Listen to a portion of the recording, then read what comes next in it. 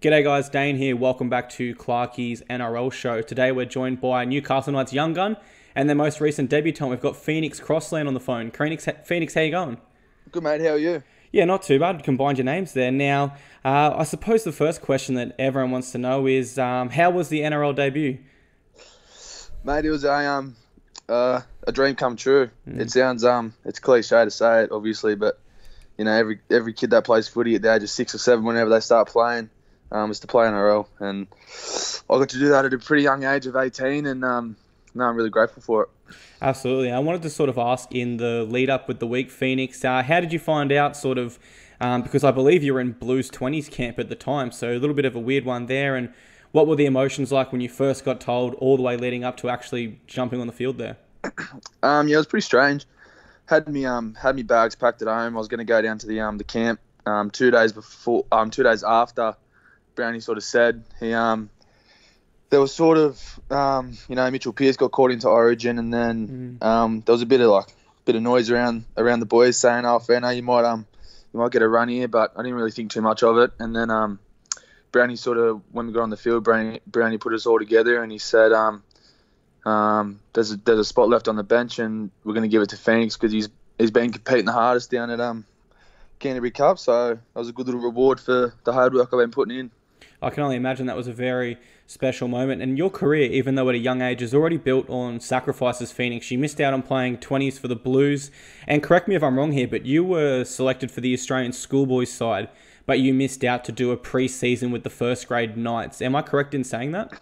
I didn't make the Australian schoolboys. I missed out on the New South Wales CHS, and because I just didn't get picked. But okay. Obviously, if I was privileged enough to make the Aussie schoolboys, I probably would have picked the pre-season anyway, because that would have probably given me a bit more of a better chance to debut this year. And now I do have it on good authority that throughout this pre-season, I suppose, quote unquote, you were having some private sessions with Mitchell Pearce. He was taking you and some of the younger boys and working on your kicking drills. I'm also correct in saying that, and sort of what were some of the big takeaways you got from that experience? Yeah, Pearce's a legend. He's sort of he's probably taken it a bit of a challenge this year as well to get around the younger boys. He's really helped me out, and yeah, he's done a few sessions. We've gone done some kicking, and we've gone and seen some people that have helped him when he's growing up as well. So yeah, all pre-season and even day to day sort of footy, he's always getting around me, sort of trying to help me out wherever he can. He's obviously been through a lot as well, so he's got a lot of things to teach me, and no, he's a legend. He does have a lot to teach. He has been through a lot, like you said also, and I think looking from the outside in, he has really stepped up into that leadership role since being named the captain. I wanted to just go back to the debut for one more time, if I could, Phoenix. I wanted to ask, did any of your coaches or teammates have any sort of specific words for you after the game, or is there a particular moment that you'll remember for the rest of your life? Anything like that? Probably, mate. The reason I sort of got the debut was just the way I've been competing down at Canterbury Cup, and that's probably what meant the most to me, is because I put a lot of hard work into where I am today. You know, I haven't done much in the game, but where I am today as a young bloke, I've played NRL, played New South Wales Origin, so. And I've based that all around working hard and competing in every single game I played. So, I mean, to know that I debuted on the back of that, which is pretty cool. That's probably what meant most to me. Certainly a good attribute to base your game on. You spoke about the New South Wales Canterbury Cup there. I wanted to sort of ask, how do you feel that competition prepared you for your NRL debut? Because you have played majority of your football in the reserve grade this year, and also some of the main differences between the two competitions. Yeah, at the start of the year it was different. I've never before round one of Canterbury Cup this year, I'd never versed men or played at that sort of level before, so it was really different at the start of the year. There's obviously a lot of great players in the Canterbury Cup competition. I versed Kane Evans, and the Magpies had a good player, Josh Reynolds. Yep. You know, they've both done a lot in the game. So the differences between reserve grade and NRL is obviously just the speed of it, really. Okay, speed. The first 3 minutes of when I played NRL, I was gassed and I didn't even touch the footy. So okay. it was probably the biggest difference. But physically, it's not much different because, as I said, they all like reserve grade and NRL. They all sort of they train together and they do gym together. So they're sort of, on the same program. So they sort of, physically it was all right. Yeah, and you looked super confident out there for the 15 or so that we did see you, Phoenix. I wanted to ask, are you naturally a leader, naturally a big talker on the field, or did you just have a lot of pent-up sort of nerves and anxious energy and you just sort of let it all out? Or was that just your natural game plan? It was probably a bit of both. Okay. I've never sort of started a game on the bench, so there was a lot of nerves, but a lot of excitement to get out there. And obviously what comes with playing halfback is you need to be a leader, whether you're a big talker off the field or not a big talker off the field. When you're on the field, you've got to talk and you've got to show confidence. Otherwise, it'll rub off on the other boys in your team. So I think when I was out there and sort of in a tricky position, I think we were only up by 2 points when I came on. So I sort of had to show a bit of confidence that I could get the win for the boys. So that's what I wanted to go out there and do. You did show a lot of confidence. Also, I remember specifically you demanded the ball and put in a nice kick over the sideline to buy a little bit of a break for your team. And yeah, just very confident. That was the biggest thing I took from your debut. But I wanted to ask, Phoenix, you are in a unique position here. And sort of the only thing I can really compare it to is the Smiths at the Storm, Cameron Smith and Brandon.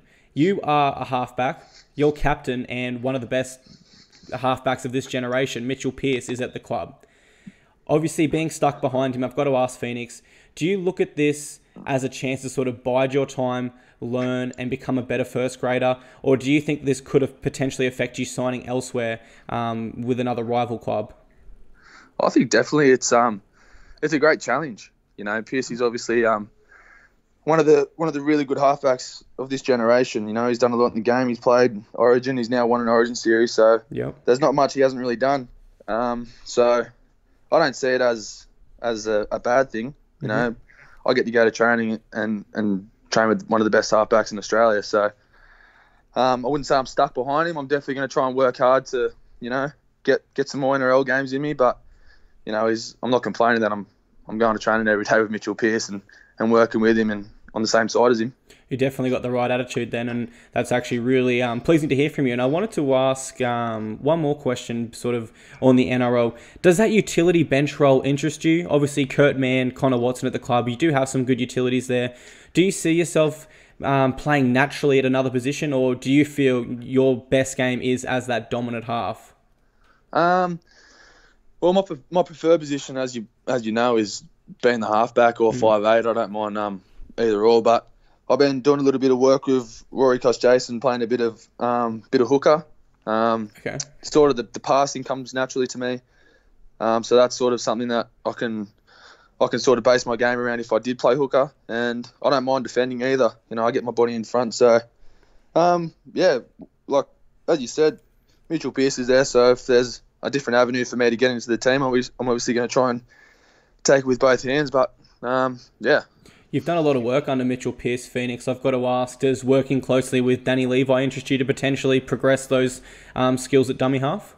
Yeah, of course. We've got a great team here at Newcastle, so I try and learn off everyone. I'm even trying to learn off some of the blokes that I'm furthest away from their position. You know, even Timmy Glasby, I try and learn a lot from him about leadership and mentality towards rugby league. So, of course, I'm open to learn off anyone, and if it's to play hooker, obviously I'm going to try and learn a bit off Danny as well.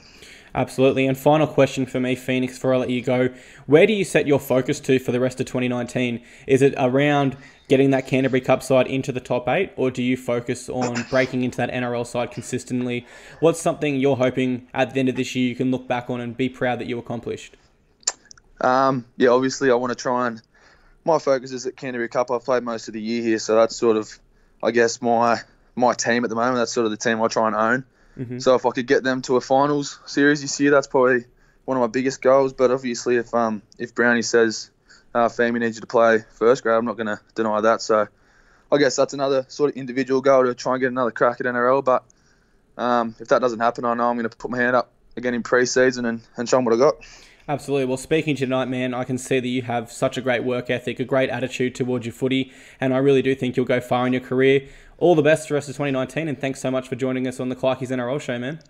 Cheers, Clarkey. Means a lot, mate.